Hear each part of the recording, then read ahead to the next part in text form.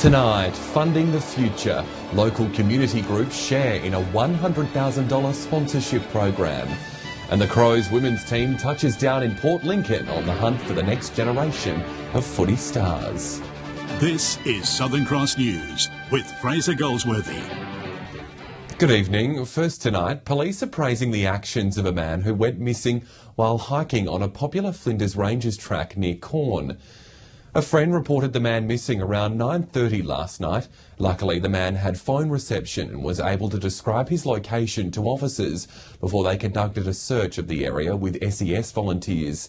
The man who'd suffered an ankle injury was then located at around 1:45 this morning at the top of Devil's Peak.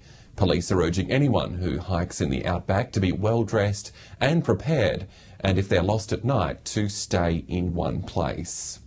A number of organisations in Whyalla have shared in nearly $100,000 worth of funding through a local bank's community reward program. The bank says with an increasing number of people becoming time poor, the program aims to help groups secure vital funds to continue their work. Tough economic conditions in Whyalla have hurt non-for-profit groups, which have struggled to secure community sponsorship. We recognise that at this day and age, fundraising is getting more difficult. The money supply just isn't there. Beyond Bank runs a community reward bonus program. Members open a community reward account and choose to support a local organisation. After calculating the average balance of each account, a percentage goes back to each registered local organisation. The football club that got a bonus of $1,200.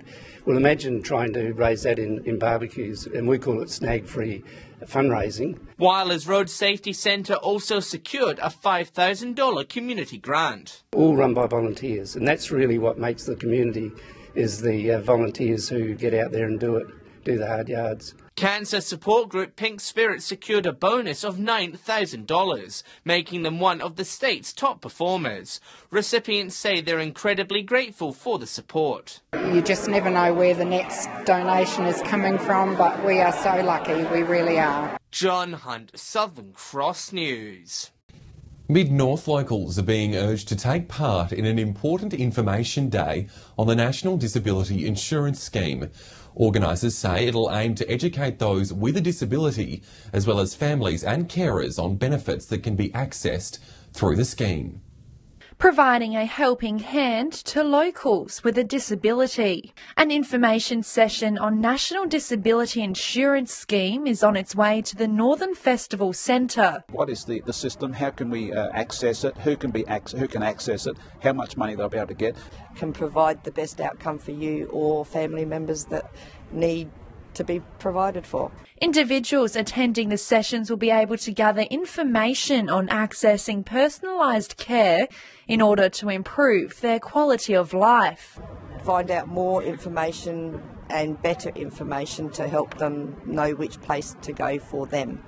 One forum of particular interest to local NDIS recipient Tracy Lawson will be on improving mobility. Accessing mobility equipment like the scooter that I'm on now and my wheelchairs, and changing tyres and tubes on a regular basis.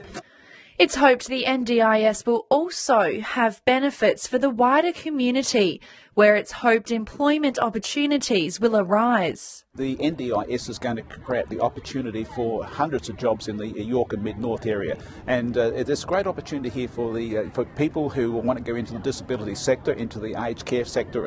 Everyone is being encouraged to attend the session tomorrow. Another will be held in Clare on Friday. Rachel Nell, Southern Cross News. Pigeons in Port Lincoln are yet again causing a stir for the town. Business owners say feral bird numbers are on the rise, and now council has identified serious health concerns. These birds may look harmless, but they pose serious health risks to the public. Feral pigeons are a common sight in Port Lincoln, but local businesses have had enough. There's been a lot of pigeons hanging, and they just stay here all the time, and it's forever, just a mess on the ground, and they're just a nuisance, really. Karen works at headquarters on Tasman Terrace, a popular road during the lunchtime rush. There's a lot of diseases and everything else within the pigeons. Obviously, when you've got food and all the rest of it, it's Yeah, it's quite messy. The feral bird population is thriving thanks to a constant food source, the grain silos. But the Mayor says council is now actively looking at new ways to solving the problem. Past measures haven't proved to be all that successful, so we really do need to apply new thinking to this and new technologies. Those measures include preventing nesting as well as bird-proofing buildings. We've actually got a net that we can shoot out and cover a flock of pigeons. The council's also working closely with businesses to mitigate health risks. We need to pay attention to it and to reduce the numbers to a reasonable level. They need to do something about it very shortly. Jason Kemp, Southern Cross News. Do stay with us. Still to come in tonight's local news, Premiership stars from the Crows women's team swoop into Port Lincoln. That's next.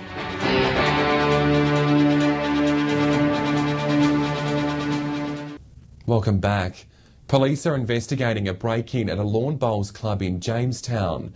Officers say on the 9th of September, a number of people broke into the greens and threw metal support poles onto the turf, causing tears as well as dents along the surface. The club rooms were left untouched during the incident. Police are urging anyone with information to contact Crime Stoppers. A group of Year 12 students in Port Augusta is preparing to face a night in the cold. The Caritas College students will take part in a community sleep-out in order to raise awareness about the issue of homelessness, something an increasing number of Australians is facing every night. At one of the busiest and most important times of their lives, these Year 12 students aren't just thinking of themselves. They're preparing to sleep outside in the hope of raising awareness that homelessness exists. And I think it's a great way for the school to give back. I think all the kids here are pretty lucky with their situations. So it would be our way of giving back to the community and raising awareness for those who aren't so lucky. The group says while it's a common thing in the cities, out in the regions the issue is often swept under the rug. I've noticed that there really isn't that big of a topic within especially our local town. So we do really need to get the word out there and help those people who are on the streets. These thin mats will be their beds for a night. I think it will be very different for a lot of us because, well, for me, I've never been camping, so it will be very different. It will be gobsmacking for some. After sleeping out in the elements, they've chosen to come to school for a full, normal day. I also wanted to make sure that they come to school the next day so they can experience what it's like to function on limited sleep. So it's going to be interesting to see how it goes because it's the first one we've done. So. The students hope that by having no home for the night and broken sleep, they'll highlight how important it is to tackle the issue in all areas. So that's going to be quite a bit of a struggle for some students because not many people obviously are used to such sleeping conditions. So yeah, it's going to be quite difficult to remain focused throughout the day. Amelia Simpson, Southern Cross News. The Upper Spencer Gulf is set to play host to a conference which will focus on the disruption to regional economies. Organisers say it's the perfect location as the area has plenty of experience in just that. The cities of Whyalla, Port Augusta and Port Perry certainly aren't strangers to economic disruption. Our economies have been forced to change as globalisation and new government policy threaten their competitiveness. There was a lot of change and a lot of sense of disruption within the community, a lot of uncertainty. The Upper Spencer Gulf will host the SEGRA conference next month, which focuses on regional issues. This year's theme is Disruption, a Catalyst for Change, which will concentrate on how communities have responded to changes in the regions. The Upper Spencer Gulf has got examples of that in truckloads. But how did they achieve that? What are the issues to do with attracting investment? As the rest of regional Australia also changes the way they do business, Ms Charters says it's an important time to share success. While each region has its own challenges, it's hoped the event will develop the principles on how they can all adapt. What might be the right investment combination or package, what might be the legislative framework that works best, how does this relate to policy? John Hunt, Southern Cross News. Well, Premiership stars from the Crows women's team have paid Port Lincoln a visit.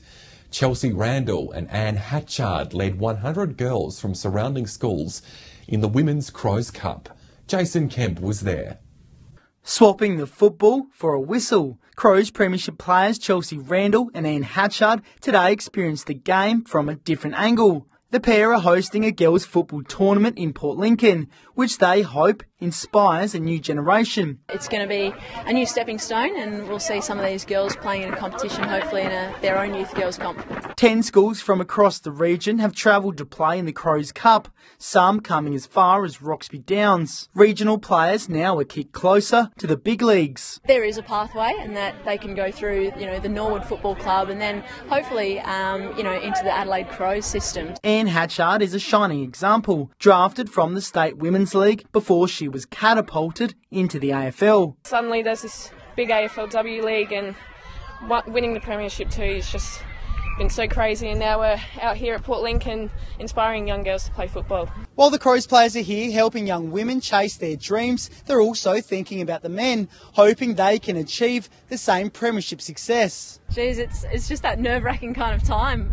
Look, Friday night's game will be a really exciting one, and I know that they're just focused on getting the job done. Jason Kemp, Southern Cross News. When we return after the break, new stats reveal Port Lincoln gamblers are spending less on poker machines. Details on that next.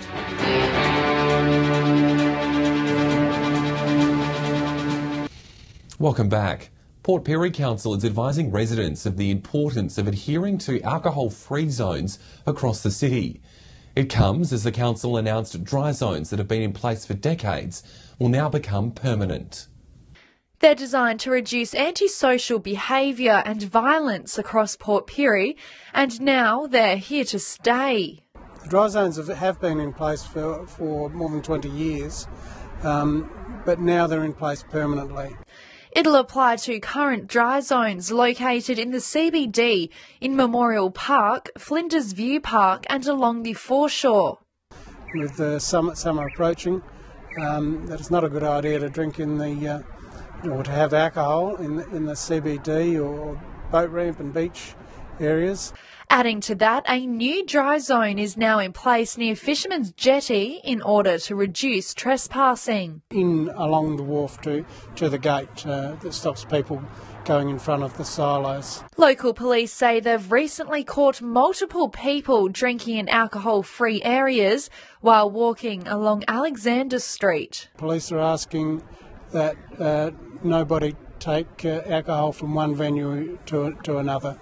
It's been a bit of an issue for us. A warning from council that those caught drinking or carrying alcohol in the zones will be fined. Don't get caught drinking in those areas. Don't spoil the fun. Rachel Nell, Southern Cross News.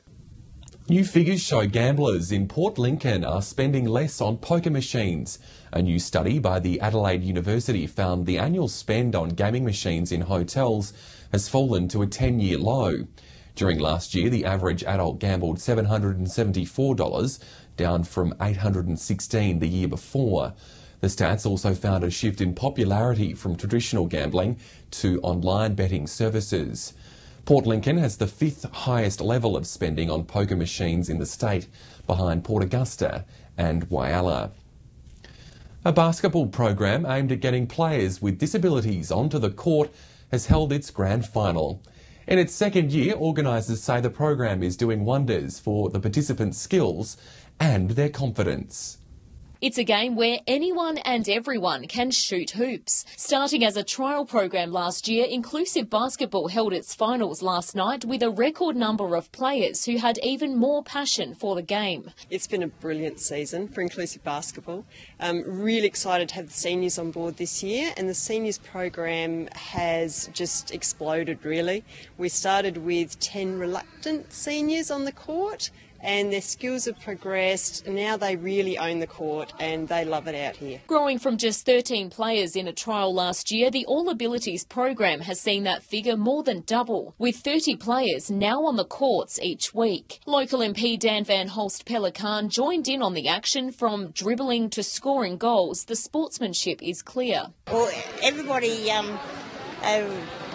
is really helpful in that. I also told them that they're all winners and that. Nobody loses the game and that.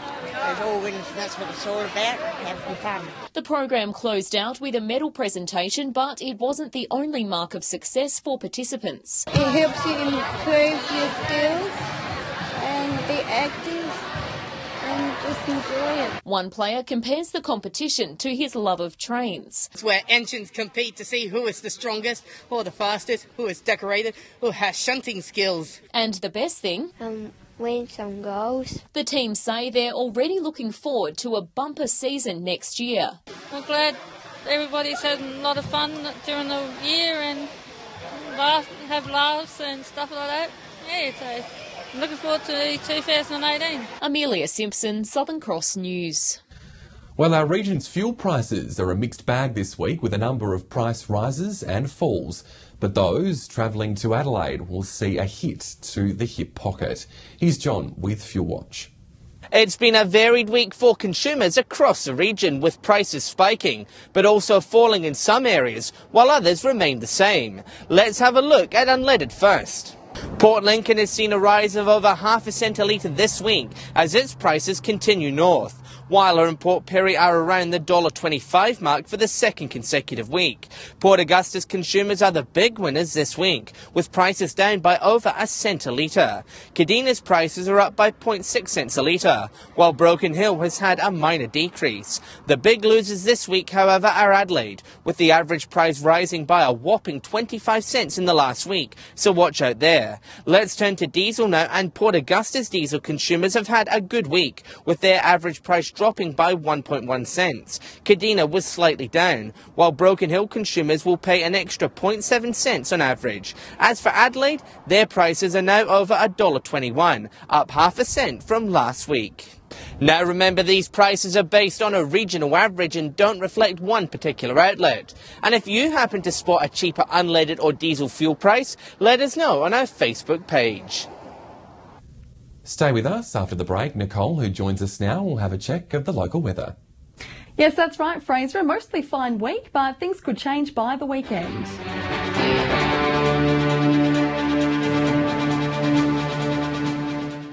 Welcome back to the weather now. Another lovely fine day across the region, hitting 29 in Port Augusta and only slightly cooler for 27 in Whyalla. A bit of cloud about in Port Lincoln, otherwise a fine day for 24. 26 the top in Port Pirie and a bit cooler in Adelaide for 23 degrees. To the satellite now, a bit of cloud over the south of the state, otherwise skies are looking clear elsewhere under a dry air mass. On the Gulf waters, winds up to 20 knots with seas at 1 to 1.5 metres. Sunrise just before 6:15, sunset at 6:14. Looking ahead, we're in for another warm one right across the region tomorrow, hitting 29 degrees in Port Augusta and Broken Hill, seeing the minimum start to really climb with a low of 11 in Whyalla before reaching 26, a bit cooler in Port Lincoln for 20 and heading for a top of 21 in Adelaide. To the next few days, relatively warm weather on the way, but it won't be for long. Showers to start the weekend in Port Lincoln, dipping down to 19 on Saturday. Similar conditions expected in Cleve and Woodena. Wrapping up a warm week with a bit of rain for 22 on Saturday. Staying nice and fine over the next few days in Whyalla. Plenty of sunshine in Port Augusta, reaching 34 to finish the working week. The odd shower about to start the weekend in Kadina. And Port Pirie is in for similar conditions with clear skies Friday. A weekend to stay indoors in Clare with showers on the way and still warm in Broken Hill for a top of 32 degrees on Saturday. So Fraser, mostly fine for the rest of the week, but looking like that could all change on the weekend. Be sure to have umbrellas at the ready. Thanks, Nicole. And that's Southern Cross News for this Wednesday. Thanks for your company. Don't forget you can stay up to date on Facebook and Twitter. You can also drop us an email on any stories you'd like us to cover and feedback as well. I'll have updates a little later, but until then, enjoy your evening. Good night.